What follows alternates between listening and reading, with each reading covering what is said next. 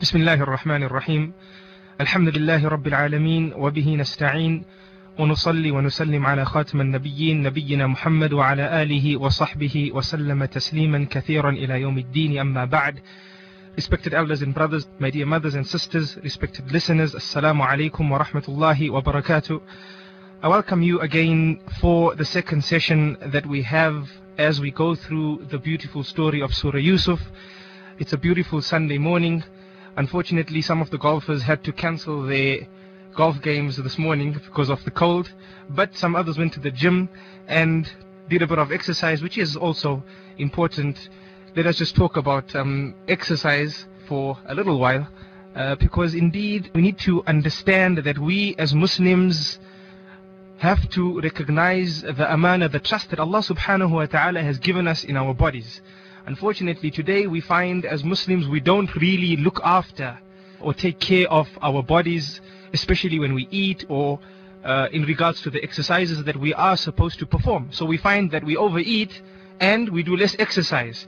And some other people go to the other extreme whereby they don't eat, they starve themselves and they suffer the various diseases and sicknesses related with the disorder of eating. May Allah subhanahu wa ta'ala protect us. So going to do exercise is extremely important. Obviously the environments that we do it in, especially for the ladies, is important. Walking is very good, especially for the ladies. Alhamdulillah, I've just seen the Islamic school that we have here, the large grounds. I don't know if they facilitate the ladies of the Muslim community in Indonesia to do walks, etc. But if they did, that's a very good idea. And if they don't, maybe they should look in it. May Allah subhanahu wa ta'ala make it easy for us. Now, yesterday we started with this tafsir, and we mentioned how important this surah is, especially in relation to our daily lives.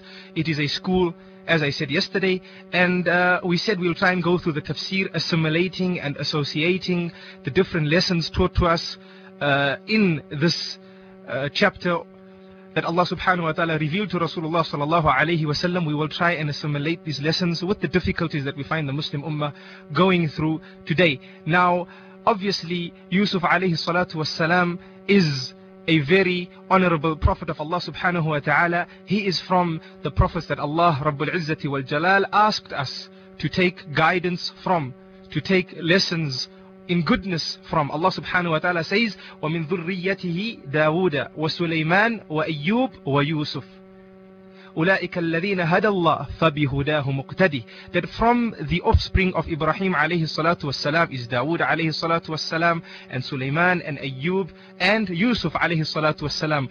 These or those are the offspring and prophets that were guided, and we should take guidance from them. May Allah subhanahu wa ta'ala make us from amongst those who truly understand this guidance. Of course, it is a great ni'mah from Allah subhanahu wa ta'ala that we are from the ummah of Rasulullah sallallahu alayhi wa sallam first and foremost.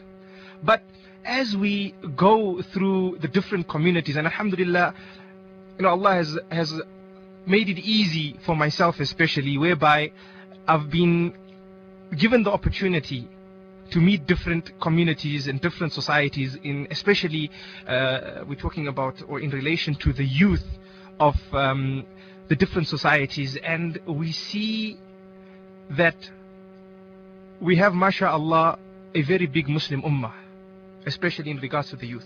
However, what I've realized, after meeting these different communities, different societies, and seeing the different youth, that we have to thank Allah subhanahu wa ta'ala for being Muslim first and foremost. But if Allah subhanahu wa ta'ala guides us after granting us Islam, then we have to thank Him double and 3 times more, and in fact many times more. Today we have our youth who are Muslims by name but totally misguided. A'udhu billah. May Allah subhanahu wa ta'ala protect us. They are suffering the evils from the environments that they are living in, and indeed we are all living a life which is a test. Allah subhanahu wa ta'ala has placed us here for a limited amount of time. Thereafter we will return to Allah subhanahu wa ta'ala and answer for our actions on earth. This is not a place of abode which a Muslim or anybody will stay forever. Indeed, this world will come to an end. May Allah subhanahu wa ta'ala take us to Him upon true guidance. And many a time I've spoken about this. The parents have to revise themselves, especially in regards to the upbringing of their children. Many a parent tend to neglect the responsibility of upbringing. You know, being a mother, being a father is a very great responsibility, and inshallah we'll cover it as we're going through this tafsir. I have no doubt that in it there is a lesson for the parents as well as the children. Now, just as a recap from what we took yesterday, we discussed the reasons for revelation, and we mentioned that from the books of tafsir, two reasons have been given. We mentioned that the one was the Jews going to the idolaters, the mushrikun, and telling them that go and ask Rasulullah sallallahu alaihi wasallam about Yusuf alayhi salatu wasalam, because Yusuf is from the brothers of Rasulullah sallallahu alaihi wasallam, the same family lineage. And if he doesn't know, then we will have exposed him, because also Yusuf alayhi salatu wasalam was one of the prophets of the Jews. He was from the descendants of Ishaq alayhi salatu wasalam. And inshallah, as we begin today's lesson, we will be discussing the family lineage of Yusuf alayhi salatu wasalam. So they said, go and ask him about Yusuf. If he doesn't know, we would have exposed him not to be a prophet. And if he doesn't know, and behind your people's backs he comes to us, meaning Bani Israel, and asks us regarding Yusuf, we would have exposed him again. And I did mention that after everything, Allah subhanahu wa ta'ala exposed them, because Allah subhanahu wa ta'ala said, you or your people didn't know about the story before, we revealed it to you. And Allah subhanahu wa ta'ala revealed the surah in its entirety, and that's one of the reasons why we said the surah is unique. It's a story from beginning till end that speaks about the events that happened to one prophet. So that is one of the reasons, without going into great detail.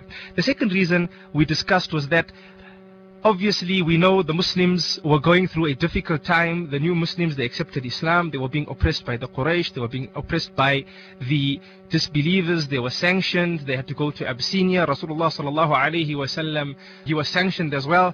And he went to Ta'if and he was oppressed over there. He thought, after not getting any hope, or not having no signs of hope in Mecca, after all that da'wah, he thought, let me go to Ta'if, maybe we'll get a better response from them. But they oppressed him, they mocked at him, they jeered him, they stoned him. May Allah subhanahu wa ta'ala protect us all.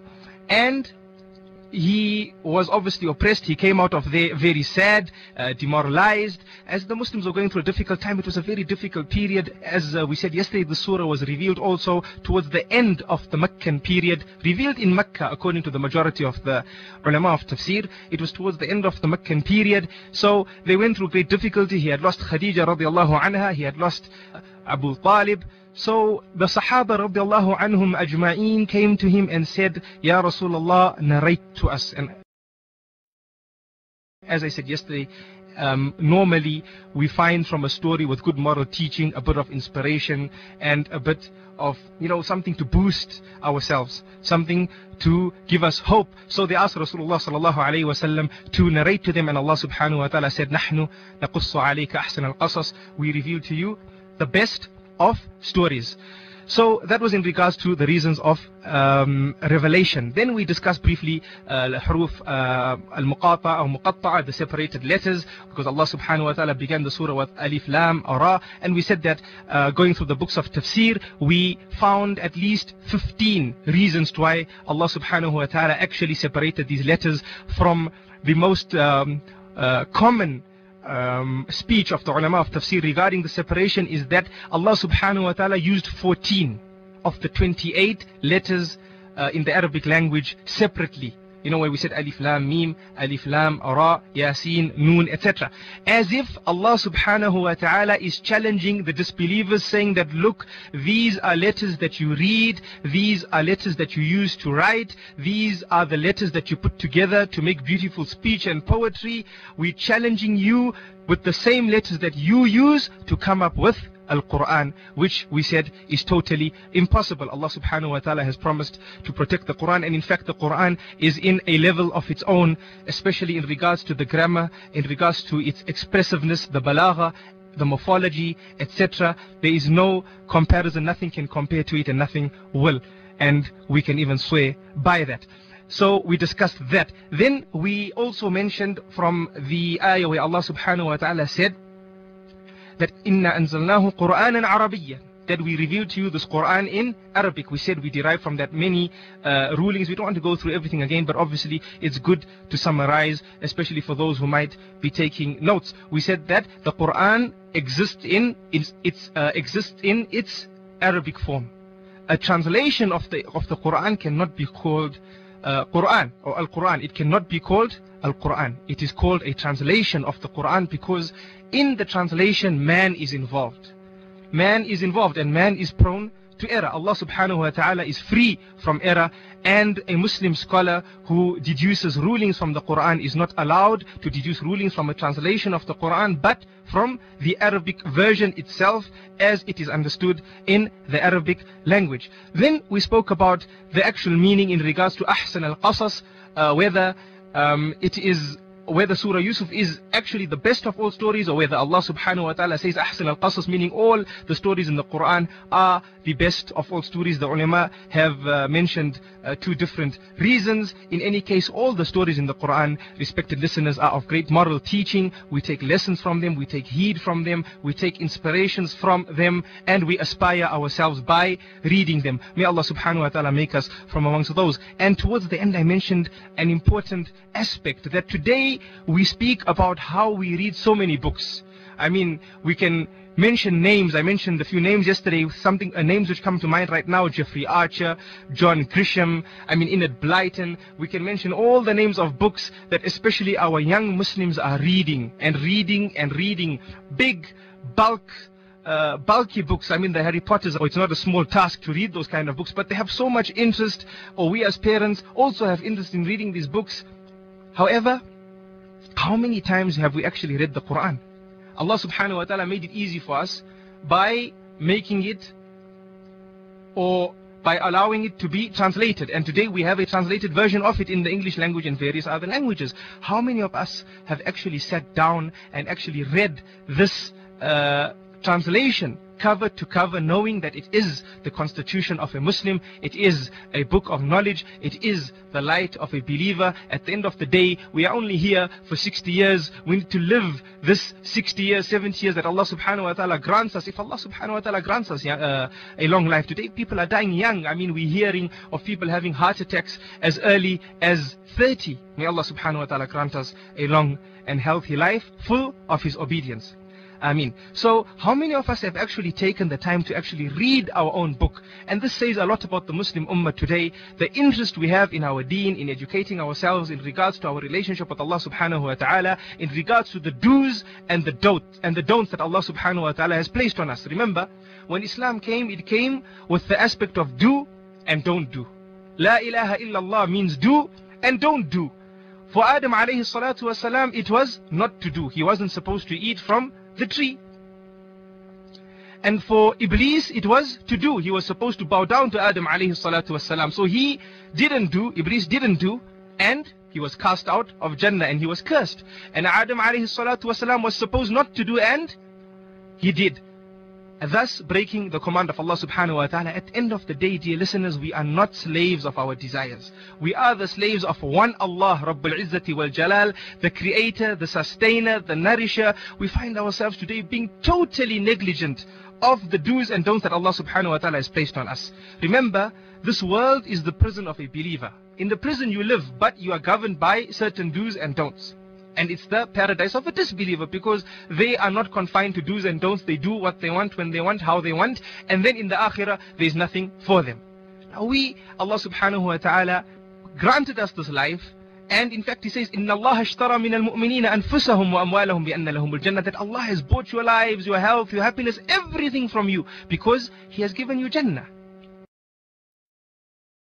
So really, we find ourselves, alhamdulillah, happy, we have good children, we have good health, etc. This is the mercy from Allah, that after He bought it from us, He still gives it back to us out of His mercy. And on top of that, if we are good, He grants us Jannah. So how merciful Allah subhanahu wa ta'ala is. In reality, respected elders and brothers, Allah subhanahu wa ta'ala doesn't need us. يَشَأْ يُذْهِبُكُمْ وَيَأْتِ بِخَلْقٍ جَدِيدٍ. Allah subhanahu wa ta'ala says in Surah Fatir that if we wanted, we could have got rid of you in seconds, quicker than the blink of an eye, and come with a new creation who will worship Allah subhanahu wa ta'ala as Allah subhanahu wa ta'ala should be worshipped. وَمَا ذَلِكَ عَلَى اللَّهِ بِعَزِيزٍ. And that is not difficult for Allah Rabbul Izzati wal Jalal. May Allah subhanahu wa ta'ala grant us the understanding. So yesterday we stopped, just moving on with the tafsir, at the aspect of the lineage of Yusuf alayhi salatu wassalam.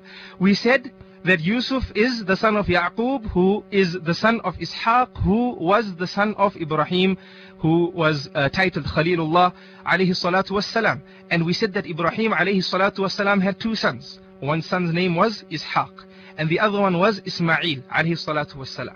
And we again mentioned that all prophets came from the lineage of Ishaq alayhi salatu wassalam, except one prophet. All other prophets came from the family lineage of Ishaq alayhi salatu wassalam, except one prophet. And that one prophet was Rasulullah sallallahu alayhi wasallam, who came from the lineage of Ismail alayhi salatu wassalam. Now, Ibrahim alayhi salatu wassalam used to be in Iraq. That was the area that he used to be in.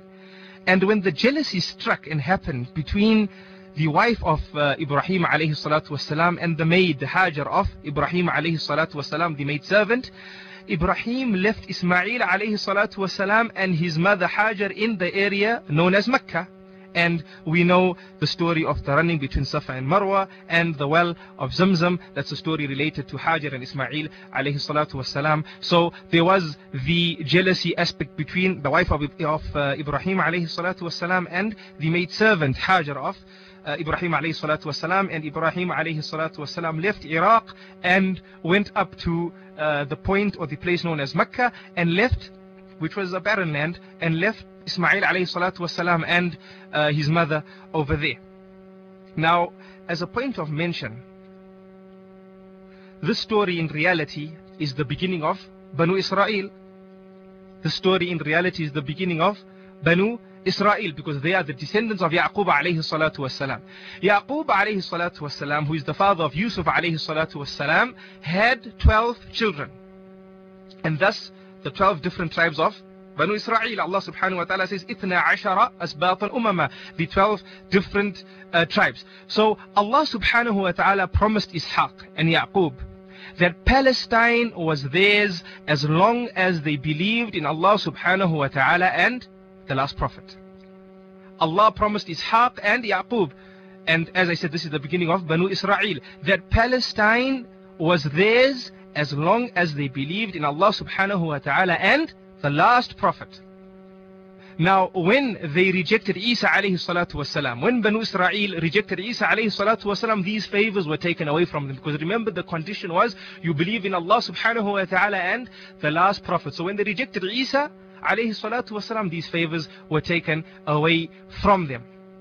So this is as far as the lineage of Yusuf alayhi salatu wasalam. I hope I haven't complicated things, but this is just to give us a brief understanding to the reality of the beginning of Banu Israel and who was Yusuf alayhi salatu wasalam and Yaqub. Remember, we said that Rasulullah sallallahu alayhi wasallam referred to him as Nabi ibn Nabi ibn Nabi ibn Nabi, a prophet who was the son of the prophet, who was the son of the prophet, who was the son of Khalilullah Ibrahim alayhi salatu wasalam. And Rasulullah sallallahu alayhi wasallam referred to Yusuf alayhi salatu wasalam as Karim ibn Karim ibn Karim ibn Karim, because Karim meaning Yusuf alayhi salatu wasalam, son of Karim, who was Yaqub alayhi salatu wasalam, son of Karim, who was Ishaq alayhi salatu wasalam, son of Khalilullah, who was Karim as well, Ibrahim alayhi salatu wasalam. So Yusuf alayhi salatu wasalam, continuing after discussing the lineage, now tells his father. Allah subhanahu wa ta'ala says, نحن نقص عليك أحسن القصص بما أوحينا إليك هذا القرآن وإن كنت من قبله لمن الغافلين. And we also mentioned the aspect of ghafil, not meaning ignorant, but meaning that you weren't aware of the story. Then Allah subhanahu wa ta'ala says that from amongst the stories we narrate to you, O Prophet of Allah, is the story when Yusuf alayhi salatu wassalam, said to his father, O my father, indeed I have seen in a dream 11 stars and the sun and the moon. I've seen 11 stars, the sun and the moon prostrating down to me. إِنِّي رَأَيْتُ أَحَدَ عَشَرَ كَوْكَبًا وَالشَّمْسَ وَالْقَمَرَ رَأَيْتُهُمْ لِي سَاجِدِينَ. So Yusuf narrates his dream to his father. 11 stars, the sun and the moon prostrating to him.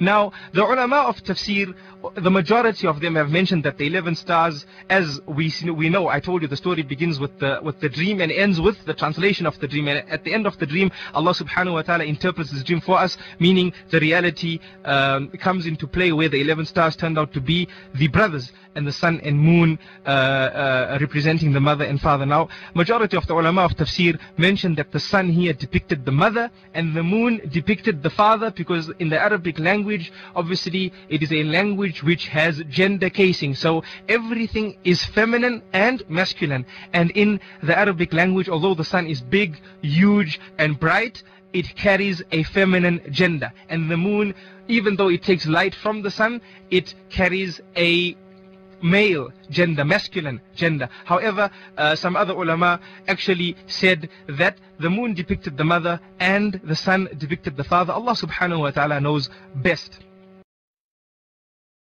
So Yusuf speaks about his dreams. Now, dreams, respected elders and brothers, my dear mothers and sisters and listeners, the dreams of the prophets are actually revelation. They're just not any normal dream that you and myself would see. And inshallah, tomorrow, as a point of interest, I'll come to you with a bit of research regarding dreams. What we should make of them, which dreams we should take into consideration, what we should do if we see a good dream, a bad dream, etc. We'll discuss that tomorrow. So for those of us, maybe we could pass the message on to the others. It might be a point of interest because we always get frequent questions regarding dreams. However, dreams of the prophets, dear listeners, are actually revelation. Imam al-Tabari mentioned the narration by Ibn Abbas radiallahu anhu. And Ibn Abbas obviously was a prominent Sahaba, well known, especially to those studying fiqh. He was from the fuqaha of the Sahaba radiallahu anhum ajma'in, from the learned group of the Sahaba radiallahu anhum ajma'in. He says that dreams of the prophets are revelations. Remember, Ibrahim alayhi salatu wasalam saw himself slaughtering his son. Allah subhanahu wa ta'ala tells us in Surah Safat, Ibrahim alayhi salatu wasalam sees himself slaughtering his son. Now, this just wasn't a mere dream that you wake up and say, oh, I had a bad dream. It was a revelation from Allah subhanahu wa ta'ala. Allah subhanahu wa ta'ala says, Inni ara fil manami. Or Allah subhanahu wa ta'ala tells us what Ibrahim alayhi salatu wasalam said to Ismail alayhi salatu wasalam, Inni ara fil manami anni adbahuka fandur madha tara. That indeed I have seen in my sleep that I am actually slaughtering you, so what do you have to say about it? Now obviously he wasn't asking his son for permission here. He wasn't asking his son for permission that, look, this is what I've been instructed, what's your view, as if he's asking him his permission. He's just testing him and seeing what his reaction would be to it. And Ismail alayhi salatu wassalam, with the great character and belief in Allah subhanahu wa ta'ala, said, oh my father, do as you have been instructed. Satajiduni insha'Allah min as-sabirin. Insha'Allah you will find me from those who are patient. May Allah subhanahu wa ta'ala grant us offspring who are obedient to their parents, and before being obedient to their parents, obedient to the commands of Allah subhanahu wa ta'ala. Rasulullah sallallahu alayhi wa sallam, as mentioned by Aisha radiallahu anha in the first few hadith of Bukhari, used to see dreams 6 months before his prophethood. So 6 months before Allah subhanahu wa ta'ala revealed to him in the cave, he used to see dreams, and whatever he used to see in his dream used to become a reality immediately. It would actually come true. In another hadith, Rasulullah sallallahu alayhi wa sallam mentions that dreams are 1/46, and that's a fraction of prophethood. 1/46 of prophethood. Now, some of the ulama have actually tried to explain this fraction found in the hadith of Rasulullah sallallahu alayhi wa sallam, and some of them have said that, look, Rasulullah sallallahu alayhi wa sallam was receiving divine revelation for 23 years, because his prophethood was 23 years. So he was receiving real inspiration for a period of 23 years. And 6 months before that, as we've seen in the hadith of Aisha radiallahu anha, which is authentic in Bukhari, 6 months before that, He used to see dreams which would come true. So 6 divided by 23 gives us a fraction of 1/46, and Allah subhanahu wa ta'ala knows best. So this is a brief lesson in dreams for us, that they actually revelations of the Prophet. In another hadith, Rasulullah sallallahu alaihi wasallam tells us that nothing has been left after prophethood, divine revelation, except mubashirat. When he was asked what is mubashirat, he said good dreams. Now inshallah tomorrow we will, before beginning with the tafsir, a little lesson discussing the dreams, as I mentioned before, the different topics that really we find the public questioning today. After that, or before reading the next ayah, what do we learn from this? Yusuf alayhi salatu wassalam sees a dream. What does he do? He approaches his father. This, and just when we started the tafsir today, we were mentioning about parents upbringing their children, the relationship between parents and their children. And I said that inshallah I have hope that in this tafsir we will find a lesson in it. From this story of Yusuf alayhi salatu wassalam, we will actually find a lesson in regards to the father and son relationship, in regards to the parent and child relationship. Here it is, respected parents. Yusuf alayhi salatu wasalam didn't feel uncomfortable going to his father, telling him, "Oh my father, I've seen this in my dream, please assist me with it," etc. This shows the open door policy that the father of Yusuf alayhi salatu wasalam, who was Yaqub alayhi salatu wasalam, had with his son. Today fathers unfortunately find themselves creating this barrier between them and their children. That's one extreme. Or they enter the other extreme, where they can't even speak to their children, they let them do what they want. They feel that guiding them at this age, or at the age that they are, would be a means of them rebelling later on, etc. We find this un-Islamic, meaning thinking which is beyond somebody's sense, beyond common sense. Islam, as I mentioned in many of my lectures before, when we were dealing with parenthood and upbringing of children, Islam, dear listeners, is not a religion that tells us that, look, go and get married and then learn how to be a good husband. It's a trial and error session. Go and get married, and through trial and error learn how to be a good husband. Indeed, Islam doesn't teach us this. And Islam, in the same sentence, doesn't tell us that, listen, have a child and then through trial and error learn how to bring up this child. This is not the teaching of Islam. Islam, respected elders and brothers, is a deen which is complete. It is a way of life. Rasulullah sallallahu alaihi wasallam never left any stone of goodness unturned, except that he turned it and taught it to us. He turned it and taught it to us. It is we who are not thirsty in learning from the wealth left behind after the death of Rasulullah sallallahu alaihi wasallam, which is knowledge.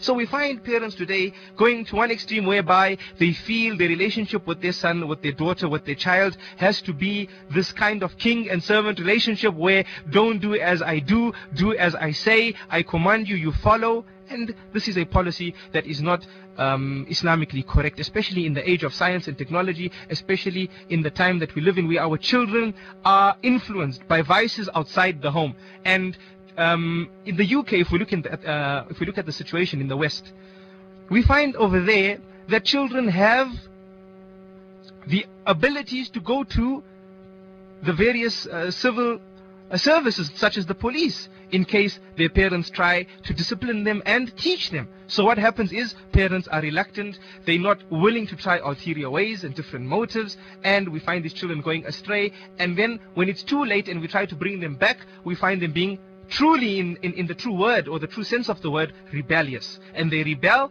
and then they go and use different services available to them and actually end up being an oppression to their parents. How many a parent today, and this is also for the parents listening to this broadcast right now, how many of us actually look at our children and find them to be the coolness of our eyes? You know, alhamdulillah, many a parent has approached seeking assistance in dealing with their children.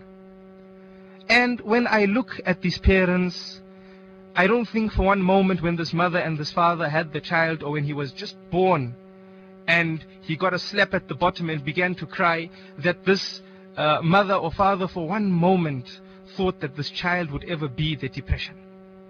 In fact, every time they looked at this little child growing, it was the coolness of their eyes.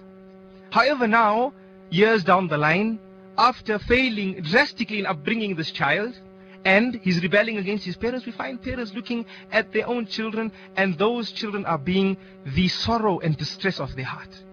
Now, in reality, this is something which that needs to be looked at. I mean, it's something which exists. We have to point it out, and parents have to make amends. At the end of the day, as I always say, that a child's mind is like a glass of water. A child's mind is like a glass of water. When the glass is full of water, we say it's full of a compound known as H2O. It's full of water. But if we empty this glass of water, is the glass full or is it empty? So some might say it's empty, and others might say it's full. In reality, respected parents, the glass is actually full. It's not full of water.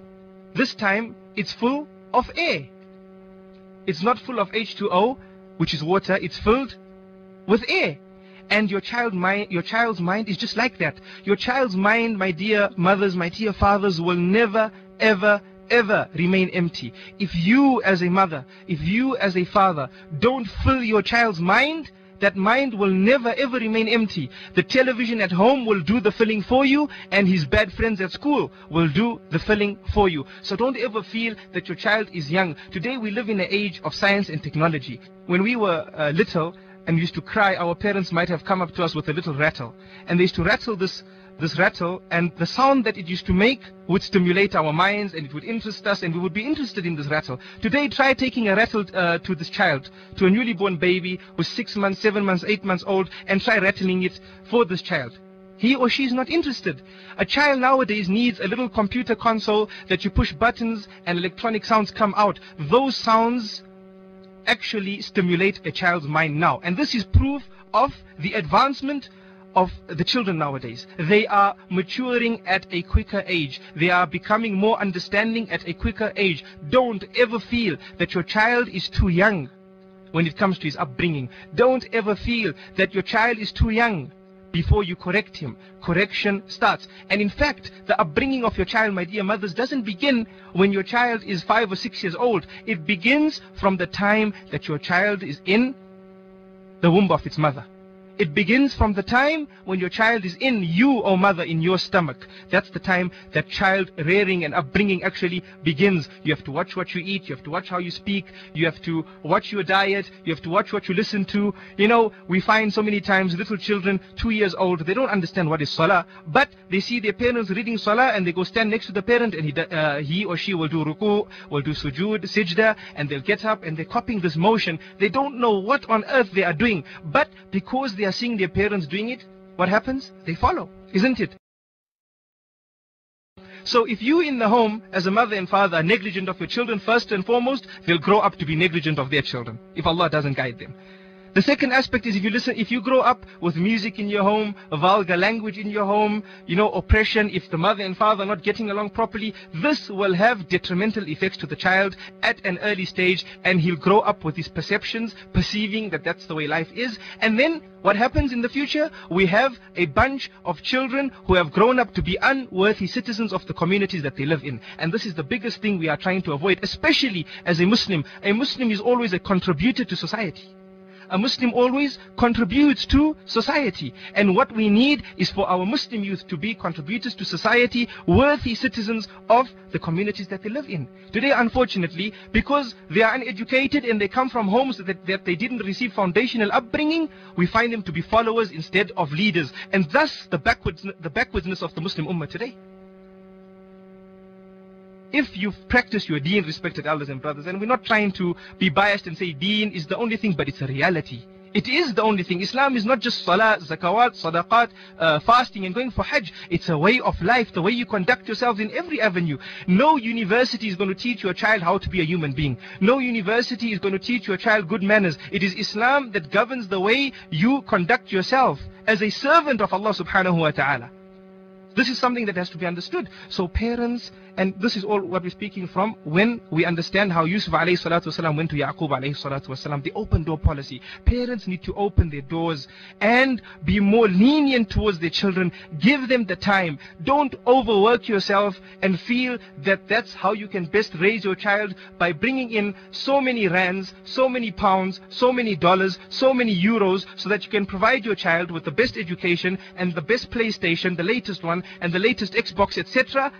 And because you're so busy giving your time to the material standing of your child, you forget giving him foundational assets, which is your time, upbringing him. May Allah subhanahu wa ta'ala grant us the understanding. So we learn from Yusuf alayhi salatu wasalam going to his father and telling him of this dream which he had, the open door policy that should exist between fathers and their children, and mothers as well, and mothers and their children as well. May Allah subhanahu wa ta'ala grant us the understanding. We also learn from here that we should not narrate our dreams to those who would get jealous of us. So what happens is, Yusuf alayhi salatu wasalam, with the open door policy that Yaqub alayhi salatu wasalam had, he went to him and he narrated the dream. After that, Yaqub alayhi salatu wasalam, advising his child, says, Ya bunayya. And this again falls under the explanation that I was giving just now between the open door policy. Son talks to father, father then advises the child. Ya bunayya la taqsus ru'yaka ala ikhwatika fayakidu laka kayda. That, oh my son, don't narrate this dream of yours to your brothers, because they will plan an evil plot against you. So we learn from here, first and foremost, the father-son relationship. We spoke about it. We don't want to go into it again. Then we are also taught that we shouldn't narrate our dreams to those who would get jealous of us. And in the same context, we shouldn't narrate our achievements or plans or programs that we may be involved in. And this is important, because nowadays, if you go out boasting about the certain things that you may be achieving and doing, you might find that people would step in and put a stop to it. Maybe through the evil eye, or maybe through jealousy, they would pull some strings, etc. And just saying this now reminds me of a saying of the Salaf. And in fact, some of the muhaddithin, the scholars of hadith, have actually mentioned that this saying is not just a saying of the Salaf, it's marfu' to Rasulullah sallallahu alayhi wa sallam, and is actually a teaching of Rasulullah sallallahu alayhi wa sallam. The saying is, Ista'inu على قضاء حوائجكم بالكتمان فإن كل ذي نعمة محسود. That assist yourselves in the things that you do by keeping them a secret. Assist yourselves in the things that you do by keeping them a secret. For every owner of a blessing is envied. And this is a fact. Today we find jealousy spinning the Muslims, because it's the work of shaitan to spin the Muslims, and he's using this to spin us. May Allah subhanahu wa ta'ala protect us. We find Muslims who are so jealous of their fellow Muslim brother who Allah subhanahu wa ta'ala has blessed. And they end up saying, why him and not me, a'udhu billah? Why has Allah subhanahu wa ta'ala given him and not given me? So, ista'inu ala qada'i hawaijikum bil kitman. That assist yourselves in the things that you do by keeping them a secret. Yaqub alayhi salatu wassalam, being a prophet of Allah subhanahu wa ta'ala, recognized the lessons from this dream. And he knew that Allah subhanahu wa ta'ala has great plans for Yusuf alayhi salatu wassalam. So he recognized the meaning of this dream, that indeed Yusuf alayhi salatu wassalam is going to have great status and great honor. Allah has something big in store for this boy. So he said, in essence, he's saying, Ista'inu ala qada'i hawaijikum. Keep it a secret. Don't reveal it to your brothers, even though they are your brothers. فَيَكِيدُوا لَكَ كَيْدًا. They will plan against you. Then he said, إِنَّ الشَّيْطَانَ لِلْإِنسَانِ عَدُوٌ مُبِينٌ. That indeed, shaitan to mankind is a great enemy. So it's not from mankind just to go out and attack their own brothers, but weakness of iman and shaitan's strong grip over them could lead them to do something that they wouldn't even want to do if they really thought about it again. So he tells his son, and this is a father advising his child. How many fathers have in this day and age actually advised their children against shaitan, advising them how great an enemy he is? Inna shaytana lil insani aduwwun mubin. The father of Yusuf alayhi salatu wasalam is advising him that indeed shaitan to mankind is a great enemy. So here, respected elders and brothers, we are taught shaitan's position in regards to man. Now, it's no secret to us that the enmity between shaitan and the children of Adam began a long time ago.